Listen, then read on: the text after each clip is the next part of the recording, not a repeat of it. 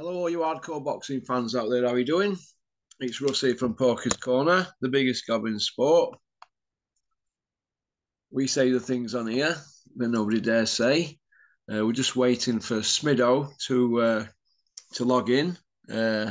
Nottingham kid. He lives out in out Wigan way, I think now. I've been to his house a good few years ago. So he works in horse racing industry.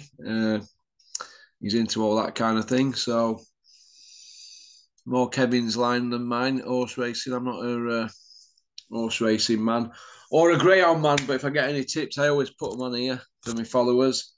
So yeah, Smido's all right. You might have heard him before. He goes up Boxing Asylum every now and then. He blows a bit of steam off. He's not a regular on here, but he's a good pal, and I keep in touch with him. I think he used to go to the same gym as Froch when they were kids, Lee Wood and them. He does a bit of training, Smido, so not wrong with that. I've just been out and done a run myself this morning. Pissing it down it was. So let's see where he is. Send him a screenshot thing. All right, Smido lad, I'm on. Are you ready, kid? For those of you that like our sister channel, it's Porky's International. Feel free to like and subscribe and leave a comment on there. How are you doing, Adam Smith?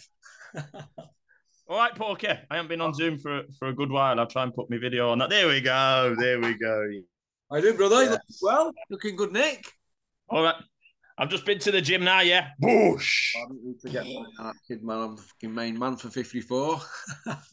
Hey, Porky, you look looking fantastic at 54. Absolutely fantastic. Yeah, it's do you know what I've discovered, Smido, about training? And Mickey Theo told me this a long time ago. It's about eating what you eat, you know. It ain't about, you know, we all train hard, don't we? We go to gym and that. And you just ruin it. You go home and eat all wrong foods, don't you? So if you eat right, it's even like milk in your tea, cut that out, cut all red sauce, brown sauce, all that kind of thing out. I like to have mustard. And if you do it for a week and see, it's unbelievable what you can do with your body, innit? If you want to cut body and stuff. So yeah, well, I've never really nailed the eating side of it, but yeah, that is where the magic happens for sure. Do you remember? I remember coming to your house and we went out for a bite to it, and I said, "What are you doing tonight?" Then you had big. I've got one of them, you know, slow cookers. You had one of them on job, didn't you? Yeah. Into all that now. Just put it on, and then it's done, innit? Yeah. You know what I mean? Eating healthy and that. I cut all them takeaways and that. I used to live on them when I lived at Cunnisborough. 10 years every night, 7 nights a week, mate. No. And you slowly killing the sense. But yeah, I'm pleased with how my training's going. That was an hard one this morning. Do you do running? No, I never do because of my knee, but I do boxing. I do plenty of boxing outside with my old habits. It wouldn't be very pretty to look at, but get a good sweat on. Yeah, that's it, mate. I'm saying when you get a sweat in, it don't matter. It don't matter. But I'm trying to running out and do more bike riding, but I don't think you get much respect on road as if you're biking it. Do you? No, that's true. But anyway, there's a lot gone on. Yeah. In boxing recently. Oh, first of all, how's your young'un doing? All good, yeah, all good. Oh. At school now, 6. We're going to the Forest game tomorrow. Forest against Fulham. So looking forward to that. So yeah, buying into the football. And I haven't really been watching a lot of boxing, as you know, Porky. Yeah. More looking at the racing and that. But yeah, obviously, like a lot of people tuned in last week and was enjoyed it. Good fight, as expected, really. But it's just the aftermath that we have to deal with, as you know, as yourself, as hardcore boxing fans. The aftermath is somewhat the interesting part, isn't it? Yeah. Obviously, we know how the fight went. How amateurish was Big Meech on the night, Smido? Very much so, but you know, it's as we've said for a long time. We're not being clever after the event. I've been on Porky's Corner before saying that Anthony Joshua is in entertaining fights. Yeah. Many people think that he talks well. He's a marketeer's dream. He's the face of Lucozade, Under Armour, Sky, DAZN, but he's never actually been that good. No. Which is fine. Not everyone can be undefeated, world champions, but he's never actually been the number one in the division, and he's never actually been that good. He's been vulnerable. He's been a completely different fighter since that night in New York against Andy Ruiz. Very much safety first, which the safety first angle has waned over time. If you remember the Ruiz rematch, he was very, very safety first. That was a boring, horrible fight to watch. And then over time, as his confidence has built, and he's not been beat in the interim badly, he has gone back to somewhat of the old ways, the destructive ways that we saw against Dillian Whyte and before. But he is still very vulnerable. And Daniel Dubois, as we've known for a long time, can bang. It's as simple as that. Daniel Dubois is a very, very powerful puncher. They've always said that about him. So I actually backed Dubois to win. He was around 7-2 in the betting. I thought that was decent value, and he got the job done. But yeah, people reading a lot into the ring walks and his demeanour and he's talking in the corner. But yeah, he's just been absolutely battered for virtually every second of the fight. That's as simple as that, isn't it? Yeah, I remember speaking to Dave Allen years ago, and he lived at back of me in Conisbrough, and I said, "What's he like him?"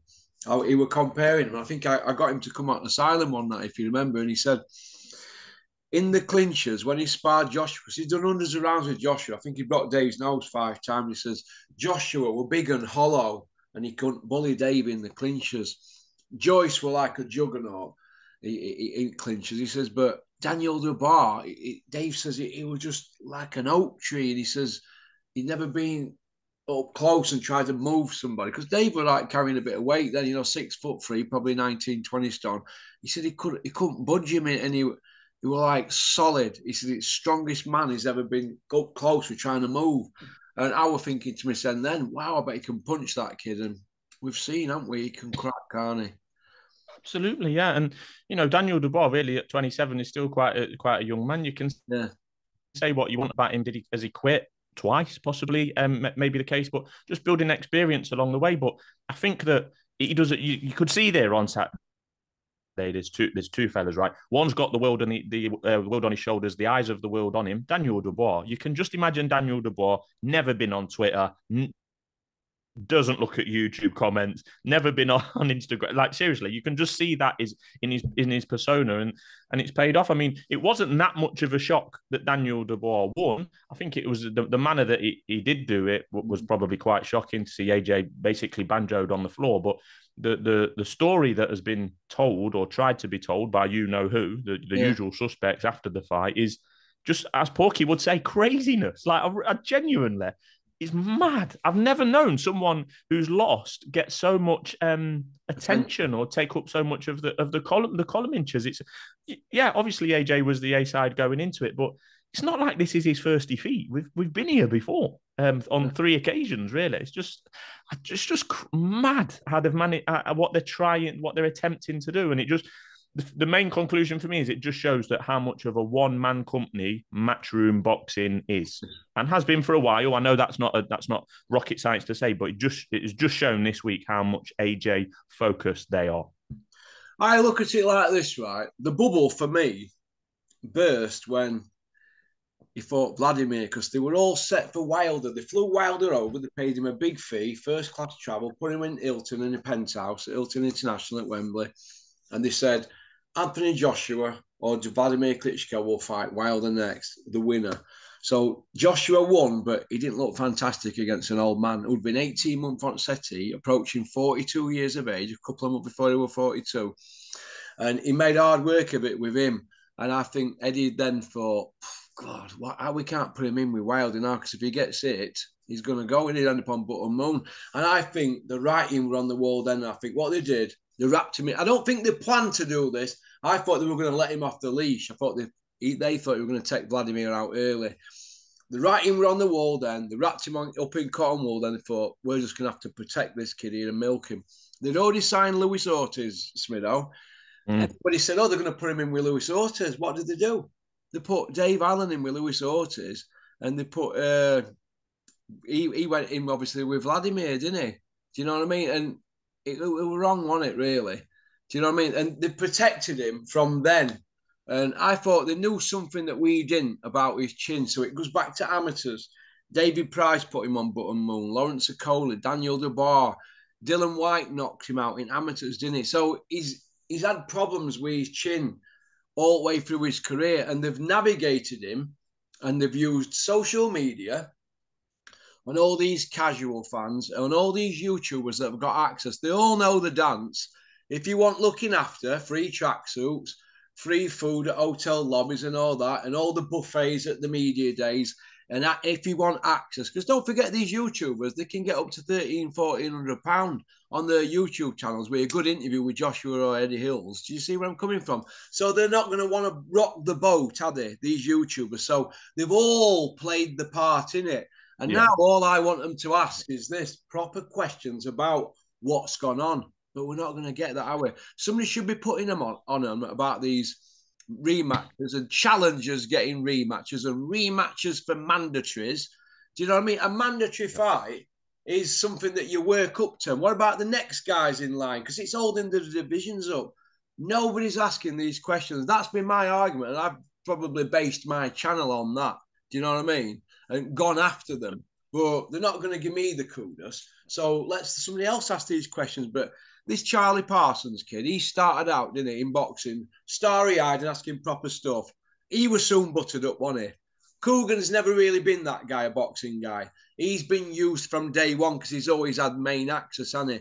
So Rob Tebbett were asking the questions. They soon got rid of him, didn't they? As soon as he started to ask anything, challenge him, they reckon that Gully, he's a copper, by the way, Boxing King Media, but they reckon he's asking challenging questions. Yeah, but he don't go really after him. And he'll soon be put aside. You see where I'm coming from? If you start pushing it. So who's going to ask these questions? The Gad didn't. Simon Jordan started out good. He hadn't. So where are we?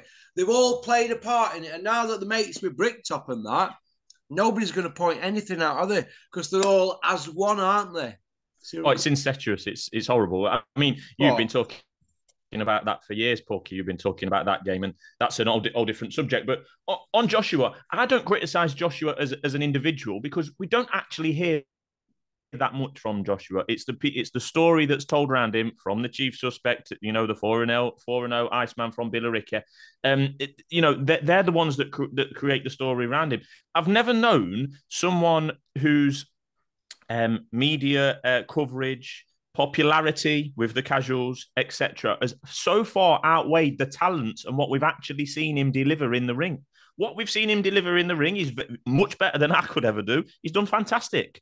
But he's there, and the coverage he's getting from from the media, the popularity, the endorsements, the sponsorships, the hype, it's just far outweighs what he's actually achieved in the ring. I'm not criticizing Joshua as an individual, but he has just never been as good as I've tried to explain, what the media and the hype thinks that he is. But I mean, what they've managed to come out with since the weekend is mad. And we know who we're talking about, but he's been saying it's the first time he's been knocked out, which is obviously a lie. He's been stopped by Ruiz. Obviously, this was the first time he was, banjoed on the floor. He enjoyed the fight. I think he enjoyed it. And then we're looking at December the 21st. Let's wait until December the 21st. So are they hoping, Hills and Joshua, are they hoping that Tyson Fury loses on December the 21st so it can be loser against loser? Or even worse, are they hoping that Fury can win and then try and angle Joshua in with Fury off the back of being banjoed by Dubois? I mean, I just don't get it. Well, how can these sanctioning bodies do that? Because they'd be coming off a loss, wouldn't it? You have to have a win.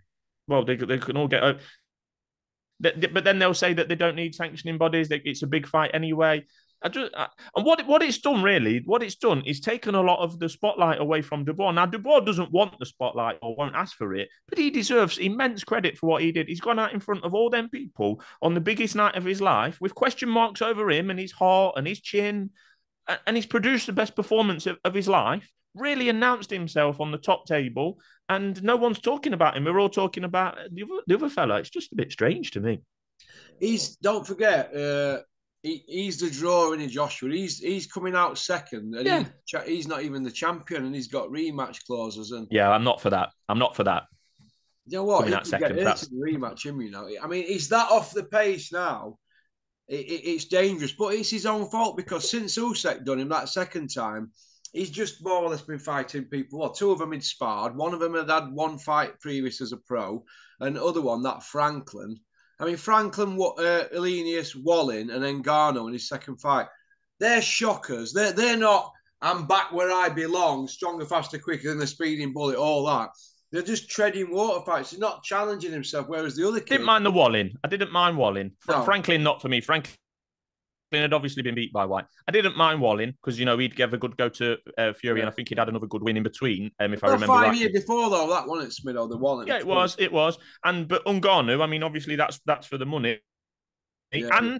And let's remember, we can all be clever after the event. Yeah. Ngannou caused Tyson Fury all sorts of problems. Now we can, so that, you know, we can say that Fury wasn't in shape or whatever, but that's what we saw in the ring. He caused him all sorts of problems, and then Joshua banjoed him. So that makes a nice story. Now, we're not saying Ngannou's a world beater, but that makes a nice story. But yeah, he's obviously got found out on Saturday. Adam Smith, sorry, not Adam Smith, that's you, isn't it? Sorry. Daniel, Mr. Bean. Mr. Bean, yeah, sorry. Joe Joyce and Usyk are his defeats, but they were undefeated, so he's got to be given credit for going in with them, Dubois. And he's fought Miller. I don't really count that as a win. 24-stone fat man, but he has caused people problems at past Miller, but he's more of a gimmick fighter, isn't he? Now, Ergovic, he's a talker. Olympic bronze, that's a good win, a good solid win. Joshua didn't want to fight him, did he? They kept swerving him.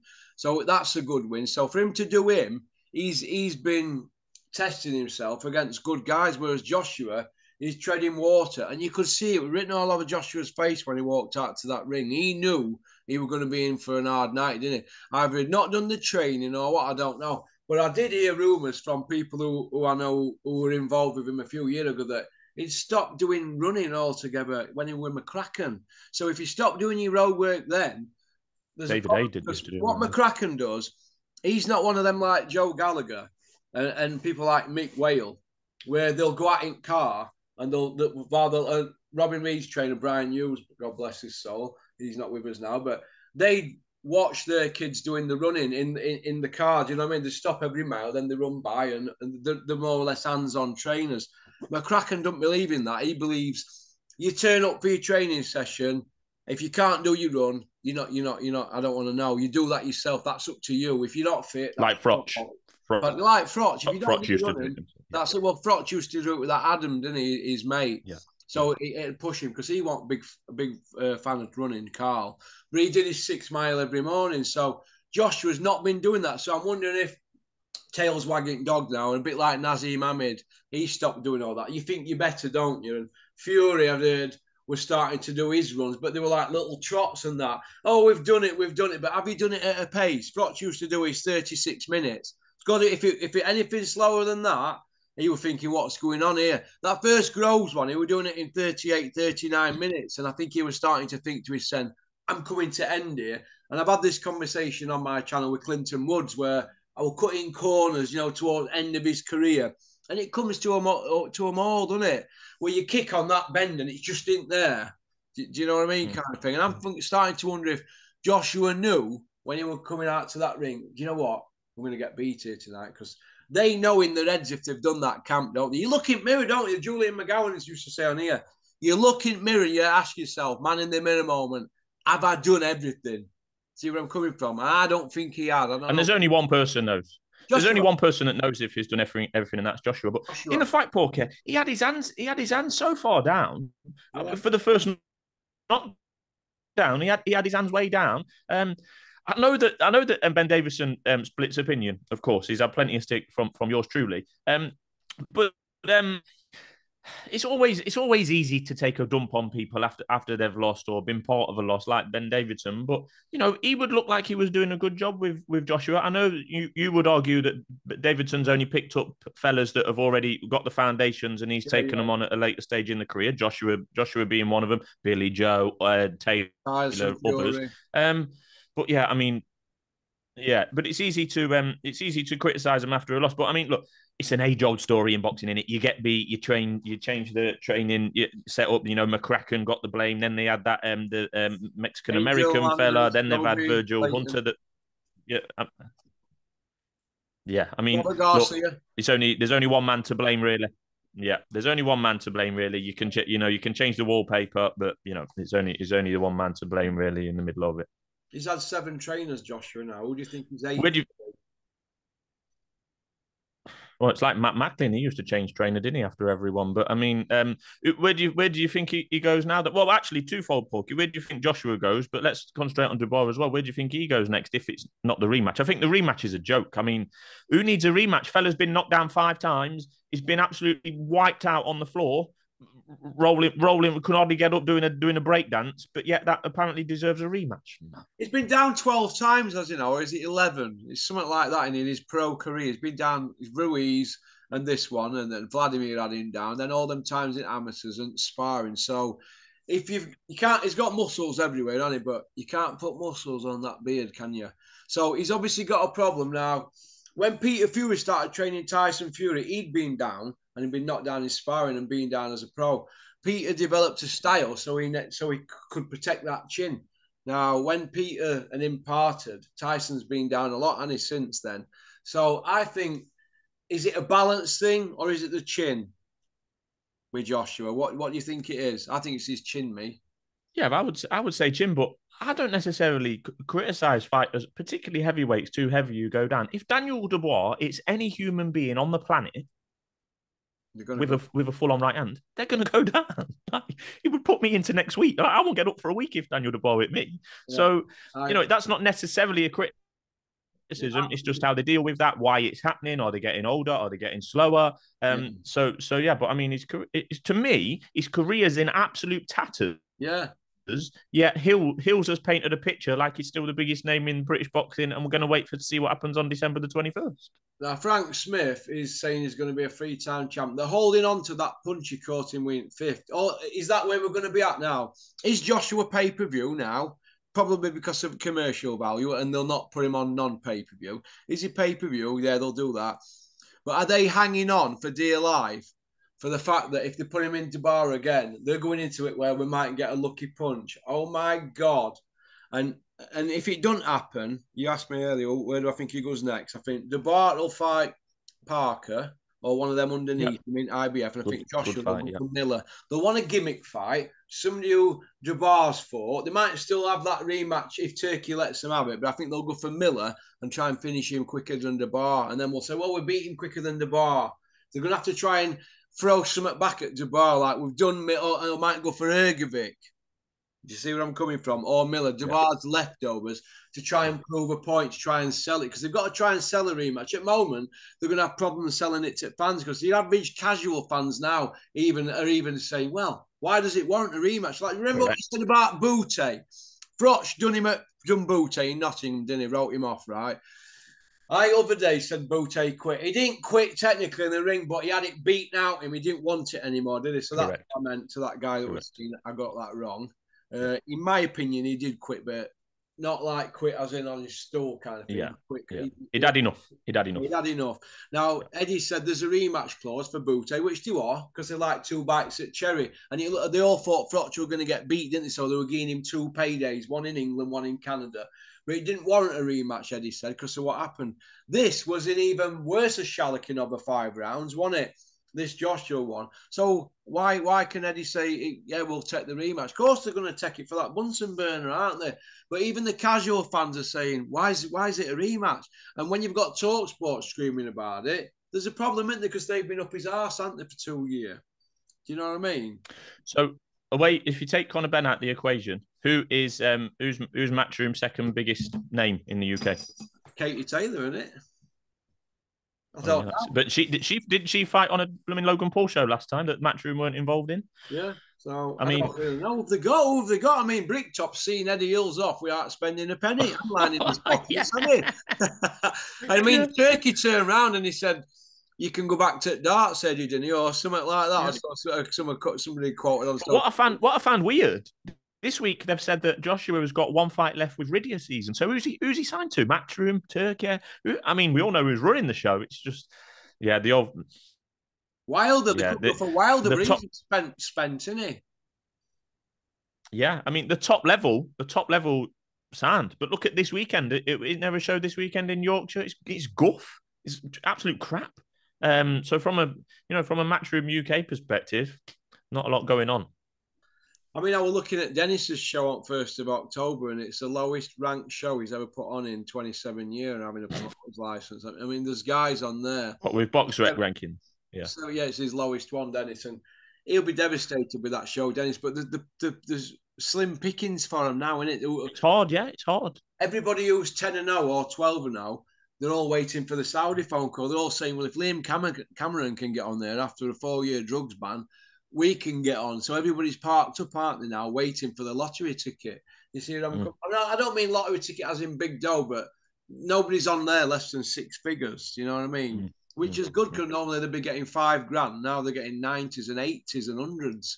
Do you know what I mean? Which is good for them. I'm pleased for Fight. I'm pleased for Liam. You know, he'll be able to buy his house and that now, put him to buy his house. So that's good, isn't it?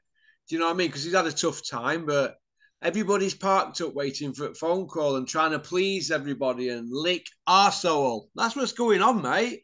But say when Turkey's had enough and he's done his job of promoting Ridley season, what does that leave us with in the UK? There's not a lot. It doesn't leave us with a lot. Lee Wood's halfway out the door. Warrington got beat again at the weekend. We've got women's boxing that's not taken off with the mass market, even though they're propping up shows left, right, and centre. What are we left with, really? Nothing really. Where's these next generation? What happened to them McCormacks and all that? And is Ben Whittaker the next big noise? Because he's got no pop in his punches, has he? Do you know what I mean? Where's this next big star coming from? Lawrence Okoli don't get a mention. He's a 2-weight champion. He's got a WBC belt at home. Nobody mentions him. Jack Massey's fighting Opitia. Why are these YouTubers not interviewing Jack Massey about that? It's because he's a Joe G fighter, and Joe G don't get on with Eddie Hills.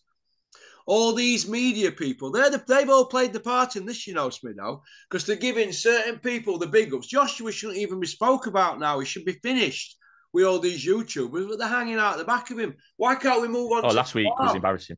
Last week was embarrassing, mate. You got Dylan White.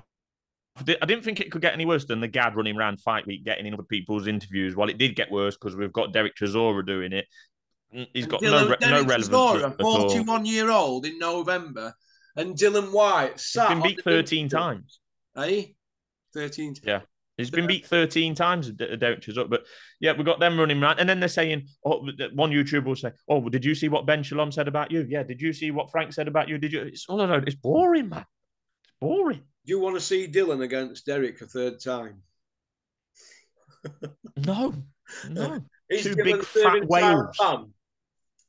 Is Dylan serving? Yeah, Dylan's serving a silent ban. Conor Benn's coming to the end of his silent ban, or not very silent. And I'll tell you what'll happen there eventually, and because Hills is getting quieter and quieter on the Conor Benn situation. Remember, he was doing an interview a day about it to start with.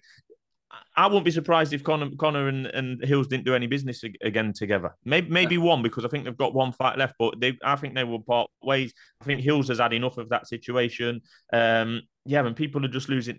People are losing interest, and his name is muck. Conor Benn's name is muck. Yeah, it's honestly, mate. Do you know the main thing is about it, right? First you're angry, then you're upset, then you look for somebody to blame, don't you? And I think Conor Benn is now thinking, do you know what? I've been badly advised here by Charlie Sims, Eddie Hills, Spotty Frank, Tony Sims, all that. And I can see all that lot parting and going at each other. Because money makes people do crazy things, doesn't it, Smido? Yeah. I can see them parting, but I wouldn't necessarily, and I could be completely wrong, I wouldn't necessarily think that Hills can take all the blame for the advice. I think Conor Benn's done some stuff wrong on his own back. I think maybe his dad's involved, maybe his own so-called team's involved. So I don't think Hills can get the full blame for that one, although, many people would like to do so. But yeah, it's a very fractious and strange situation. But yeah, we're coming up 2 years. Silent ban, over. Simon Jordan made a good point when he dug Eddie Hills out about the Conor Benn situation.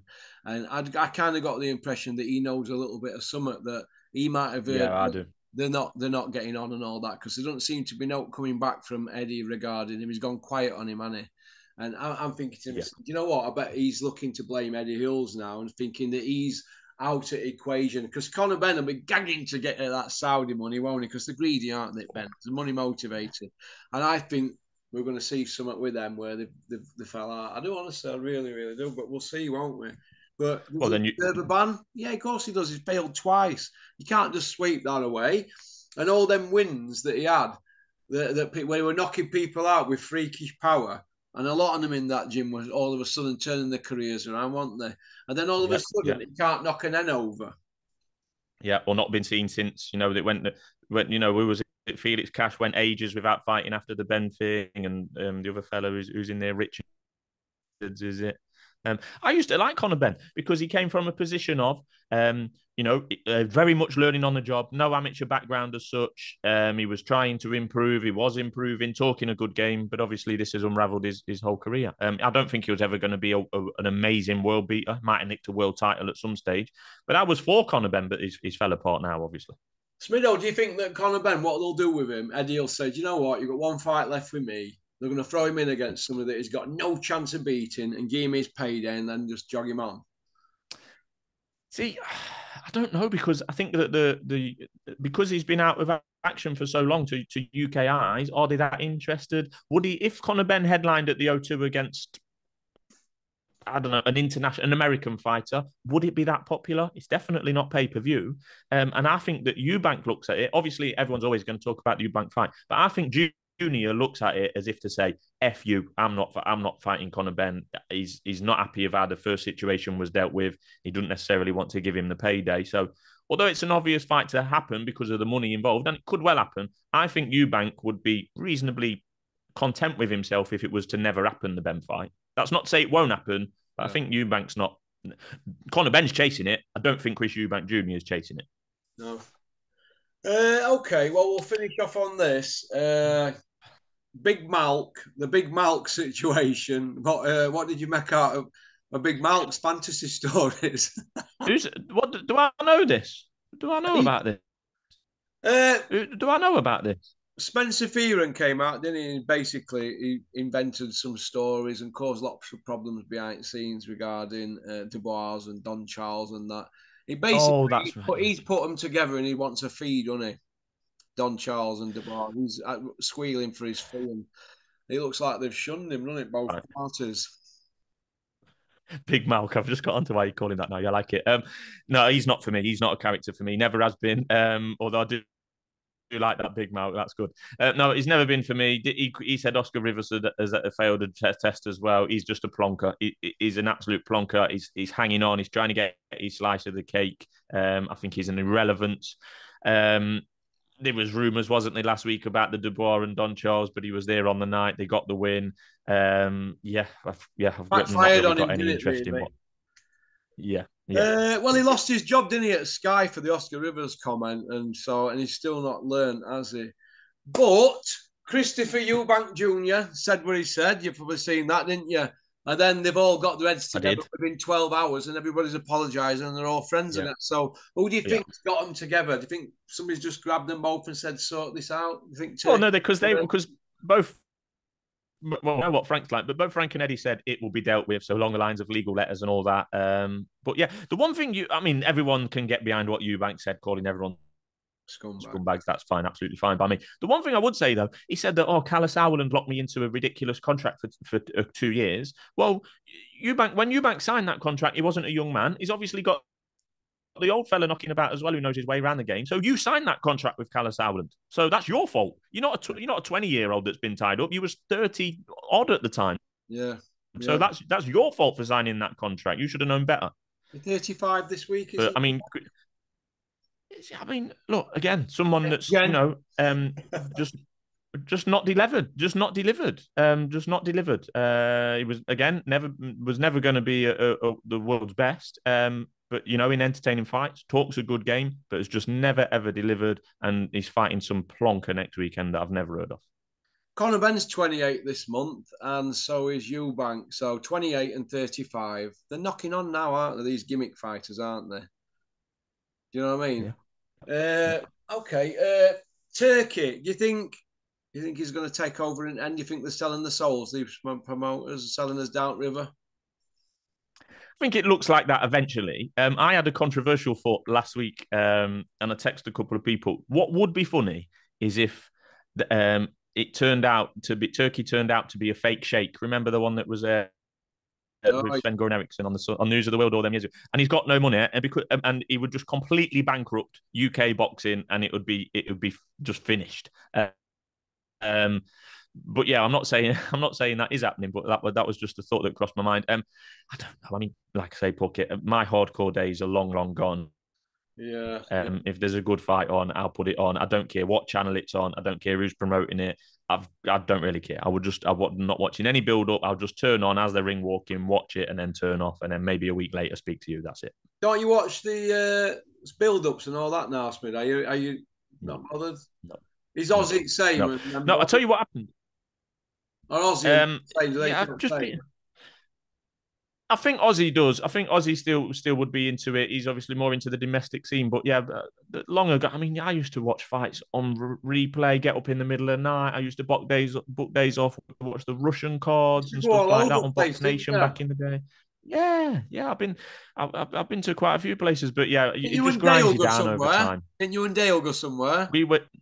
Me and Dale went to Hamburg to watch Hay and Klitschko. We was ringside in Wolverhampton to watch a prize fighter one year. That Gwyn, I think the Welsh fella Gwyn won. So yeah, but times change, don't they? As you know, with work and kids and that and responsibilities. But yeah, I mean, I'll tell you what happened, and I don't mind admitting it. During COVID, the UFC stole my boxing fandom, and they was just with what they were doing, it's so dead easy to follow. They was the only sport on pretty much at the time during COVID, and they successfully converted me, and I think millions of others, into UFC fans during that COVID period, and I don't mind admitting that. You watch UFC, Smido, yeah?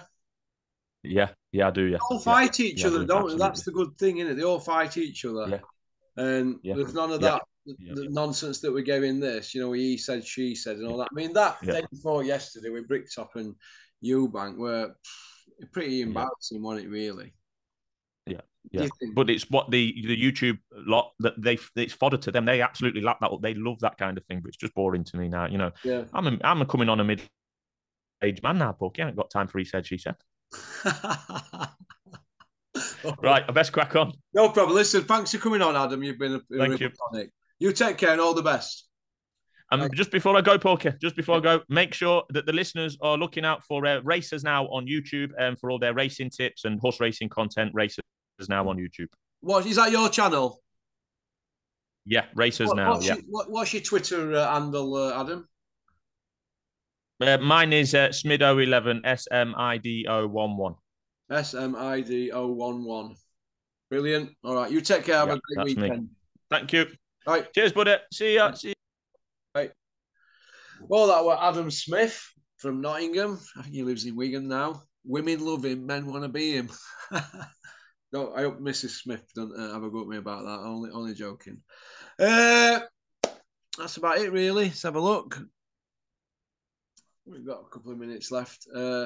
Just give a big shout out to Max. Thanks for your text message this morning, Max, while I was on my run.